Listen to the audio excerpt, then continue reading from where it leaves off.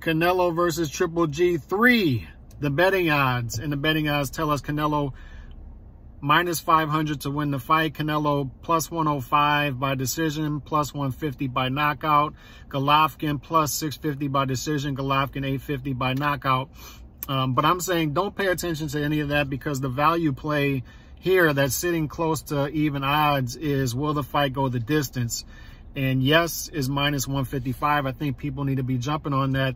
If you pay attention to the trends from the first fight to the second fight, as far as CompuBox stats, and I know CompuBox isn't 100% accurate, but it does tell us trends. And the trends from the first fight to the second fight that I think will continue into the third fight is both fighters were more active from the first fight to the second fight, but Golovkin was more active with the jab.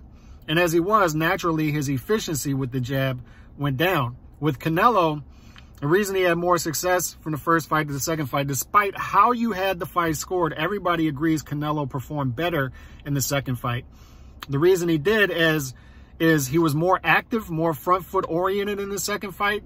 And as he threw more power punches, because he threw a lot more power punches in the second fight, his efficiency stayed the same, even despite throwing more power punches. But the big trend from the first fight to the second fight, and will continue to the third fight, is despite Canelo landing more power shots, despite Golovkin himself landing a high percentage of power shots, neither guy hurt each other. And that's going to be the trend going into the third fight as well.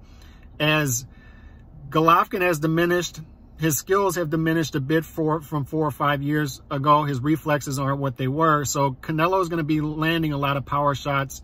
He's going to be finding his angles. Golovkin, not as much, which is why I like Canelo to win this fight by decision. But I like it by decision. Don't overthink this thing. I don't think there's going to be a stoppage here. For the first 24 rounds, they weren't able to hurt each other.